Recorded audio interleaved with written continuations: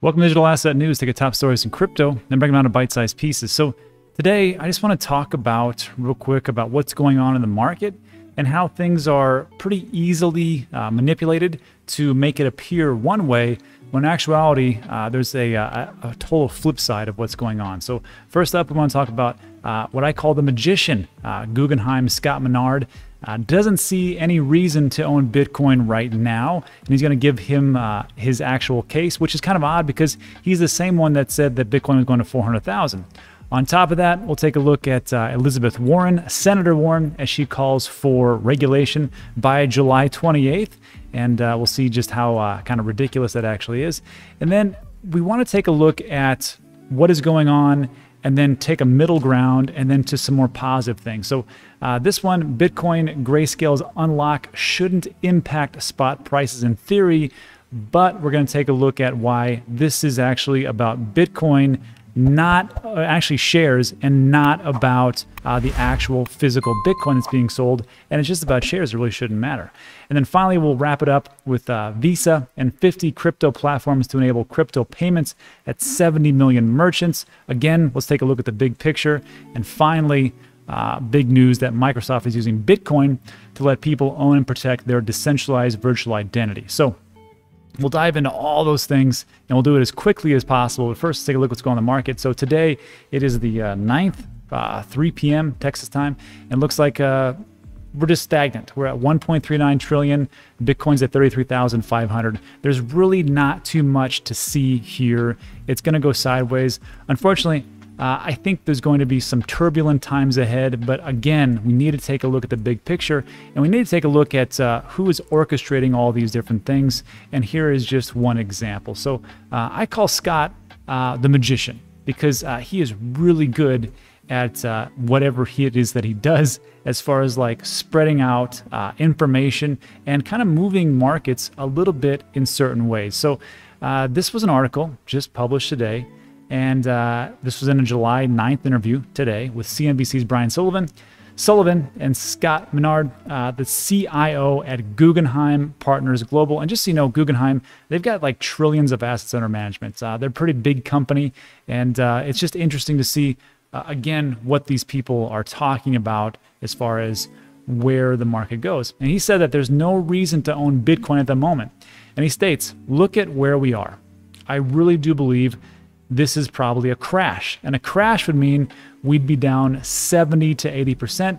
Let's just say and he's talking about Bitcoin, goes between 10,000 and 15,000. And he's calling essentially for Bitcoin to go down to $10,000, which seems a little bit ridiculous, but whatever. And he says, if you're going to be a speculator, speculate that it's heading lower.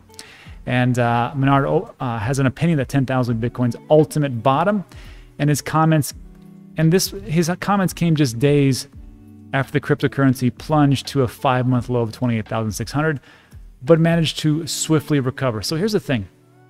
Scott came out and said, yes, we're going to $10,000. And he kind of like he plays on this fear of what is going on in the market. Like it's going to go down, it's going to go down. And we see it, really go down. And he's like, see, I told you.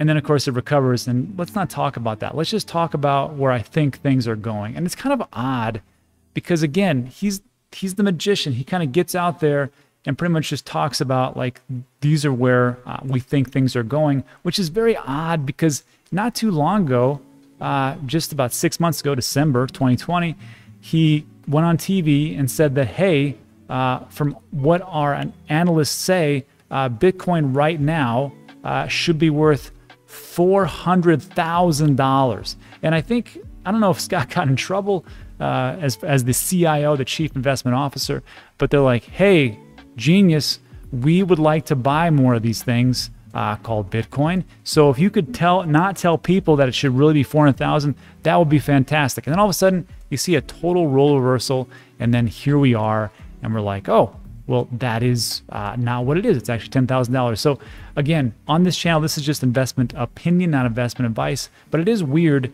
how these different types of people are, I'm not going to say they're trying to pull things back, but it's odd how they just kind of like, first they come out and say one thing, and then they're like, well, wait, we shouldn't do that. Let's pull this train back. Maybe we can invest a little bit and then bring things a little bit forward. And really all you got to do is not just look at one person, just look at everything that's going on in the market. And that will bring me to my next point when we talk about Elizabeth Warren and regulation. So this was an article that just came out yesterday, and Senator Warren is urging SEC Chair Gary Gensler that she needs regulation by July 28th. And I think this is just a call to arms of what to do. Do we think that Gensler is going to jump and go, yes, ma'am, let's make sure that we get everything put into place, and we can maybe just make sure that all these cryptocurrencies are classified as either a security, a commodity, or actual or just a currency itself, and we'll do it all within 2 weeks, no problem. Don't worry about that XRP case that we've got going. We'll just trudge over that as well, and we'll get it all done for you, Senator. No problem. Are you out of your mind? That was sarcasm. So this is essentially what happened. The senator, Warren, who chairs the Senate Banking Committee's Subcommittee on Economic Policy, and if you take a look at who her big donors are, surprise, surprise, it's banks, said in a letter to SEC Chair Gary Gensler that she needs answers by July 28th. Despite the rising popularity of crypto, a lack of common sense regulation has left ordinary investors at the mercy of manipulators and fraudsters. So there's two comments here. And the one I think is just ridiculous to think that's actually going to happen by July 28th. I think there's probably some answers, or maybe just like some directions of where they're going, but they're not going to have regulation in this time. So I know people are kind of flipping out going, this is awful, they're going to have regulation, they're going to shut everything down. That's not happening. It's not happening. But this second part here is true, and I agree with her. Despite the rising popularity of crypto, a lack of common sense regulation has left ordinary investors at the mercy of manipulators and fraudsters. Look, here's the problem. We need some clarity. We need to know exactly what these cryptocurrencies are. Are they a security? Are they a commodity? Or are they a currency? We need to have them classified and just go from there. I had a great talk with Simon from StormX, or Simon U, and we were talking on Alex Mascioli's show, and he said, you know, in Korea they have it pretty well laid out, and they have their own committee, and that committee's sole responsibility is to determine if cryptocurrencies are a commodity, which in the United States it would fall under the CFTC, if they are a security, which would be under the SEC, or if they are a currency, and that would fall under the IRS. And you could just differentiate that. And then, of course, if you have clarity, then the businesses know exactly where to go and how to build things and everything else. So I think that is actually a good plan. I know people are screaming at the screen, but that is how I see things. A little regulation, I think, goes a long way. Of course, people will say, well, you don't understand because they're going to over-regulate things. Look, if we don't get this right now, and people keep getting screwed over, because you're going to see this time and time again, and essentially what is going on with with the unregulated activities and people getting pretty much over leveraged, and different things that are happening to them, just losing money left and right. There's going to come a time when it's going to happen anyhow. So let's just get this over with so we can get to the next point. And I think that is exactly what needs to happen, which essentially would lead me to our next part, which we know that that regulation, people get scared about that, and then of course they start to go, oh, you know, maybe I should sell. But this next piece is also kind of making people sell, and it really shouldn't, and that is the Grayscale unlock period. So real quick, this just came out, 2 or 3 days ago. And the unlock period, just so you know, Grayscale, they have their own fund. It's kind of like an ETF, but not an ETF, and allows people who do not really like to deal with exchanges and custody and holding all their crypto to actually get involved in cryptocurrency in a trust. And starting from the 13th, the biggest unlocks of the year will be happening over a 2-month period, with 16,240 Bitcoin scheduled for unlock on the 18th of July. So when people hear that, they're like, oh man, they're going to unlock it, and then people are going to sell their Bitcoin. But you have to understand, these are just shares of Bitcoin. It's paper Bitcoin. It's not the actual Bitcoin. Grayscale never sells their Bitcoin whatsoever. So when people start to talk about this, it's not like it's going to sell off. So JP Morgan jumps in, and of course, here's another one of the people who are trying to, they know what's going on, but they try to manipulate it. Told its clients recently that the world's largest cryptocurrency might fall to 25,000 on the charts thanks to the aforementioned unlocks. This has no effect on Bitcoin itself. The Bitcoin in the trust does not trade, only the shares trade. Moreover, since most buyers of GBDC, the Grayscale Bitcoin Trust, were doing it for the ARB back when Grayscale Bitcoin was trading at a premium, they were also shorting Bitcoin because that's exactly what they do. And then to finish this up, in theory, this Grayscale Bitcoin release should have no market impact on spot prices because they're not selling the actual Bitcoin, just the shares.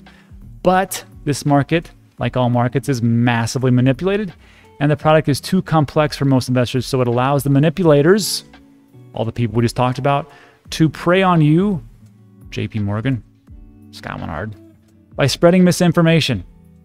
And that's just one of those things. So, of course, now here we are, and people are getting scared. They hear about this unlock. Everything's going to be sold. It's going to 10,000. Oh, the sky is falling. And that is a problem. But you have to, again, look at the big picture. And that's which leads me into the next point. So just take a look at everything that's going on around us. Has there been a change in effect as far as like the Bitcoin network? Has there been a hack? Has there been a double spend? Has somebody come out as like Vladimir Putin said, hey, I'm the creator. It's not Satoshi Nakamoto. No, it's all the same thing. And really, it all just comes down to news and how people play the market. But just look at where we are moving as far as in direction. So this just came out 18 hours ago. Visa and 50 crypto platforms to enable payments at 70 merchants. So Visa announced Wednesday that the transactions via crypto-linked Visa cards, and there's more coming, exceeded 1 billion in the first quarter. Further, said that it's partnering with 50 major crypto platforms to launch card programs to be able to spend and buy. So this was a tweet. Let me blow this up. And it says, with more than $1 billion spent on crypto-linked Visa, Visa is partnering with 50 of the leading platforms to launch card programs that make it easy to convert and spend digital currency at 70 million merchants worldwide. So that's nice. Visa, the largest payment processor in the world, is getting together with cryptocurrency. Go, you know what? Let's do more of that. So Visa CFO Vasant Prabhu said, I think I nailed that, said, we see a lot of volume on our network of people buying crypto at these various regulated exchanges. And as far as we can see, that trend continues. He further goes on to state, we are doing a lot to create an ecosystem that makes crypto more usable and more like any other currency. People are exploring ways in which they can use crypto for things they would use normally currencies for. So again, not going anywhere, only accelerating. Crypto platforms that Visa is working with include Coinbase, BlockFi, Circle, and FTX. Program is focused in part of making crypto more practical, and the partnerships will make it easier for clients to convert and spend crypto. And among the features being worked on is letting users spend fiat and earn cryptocurrencies as a reward. So that sounds pretty good. You can actually spend your crypto and you get cash back or crypto back.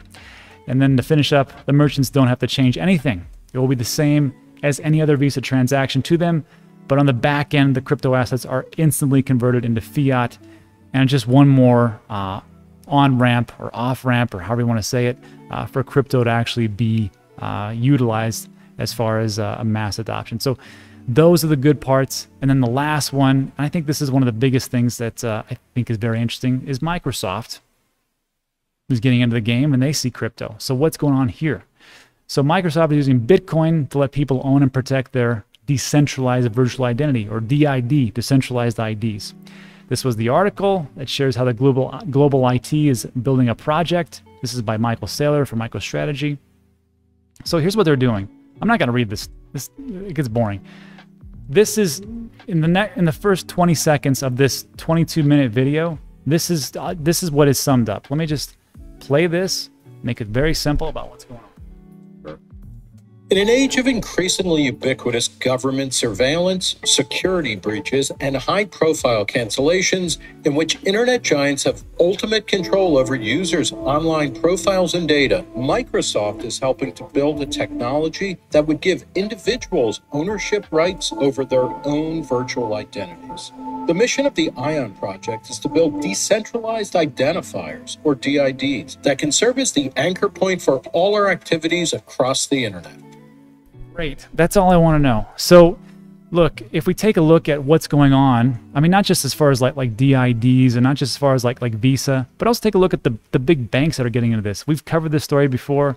I'm just going to just brief over it. BNY Mellon, the oldest bank, and with huge amounts of assets under management, is to offer Bitcoin services, financial systems, Bitcoin, other great stuff. Great.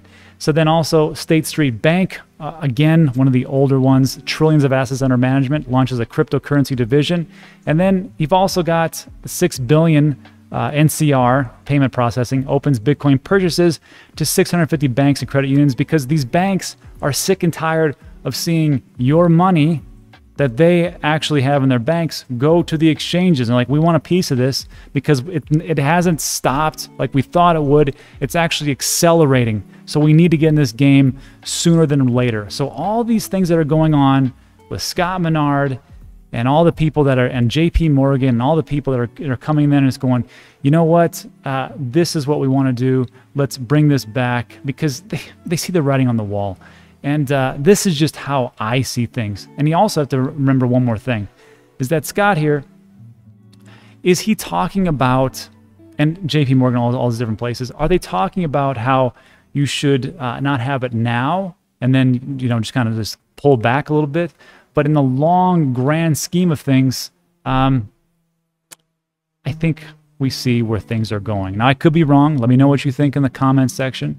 But looks pretty positive. Now, having said all that, lastly, I will just say this last piece. And that is that for this month of July, all these things that are happening and all the different information that we put out here on this channel and other channels that do the good work, July is going to be a bad month. I'm just going to let you know right now. I don't see how we don't dip a little bit further, especially with what's going on and just the avalanche of negative news. I've never thought that July was going to be a good month. I thought we were going to actually retract. I saw a Bitcoin price of around 26 to 28K. And then I saw in August, September, and October, fireworks. And I think I said like every single video now. So let's see if I'm right. Could be wrong. And that's it. So look, if you made it to the very end, first of all, thanks. There was a lot of stuff to go over. If you liked the video, give it a thumbs up, a like. Also consider subscribing. A lot of things we talk about are time sensitive on this channel, like the stories we just talked about. And that is it for today. So thanks so much for stopping by. I appreciate it. I'll see you on the next one.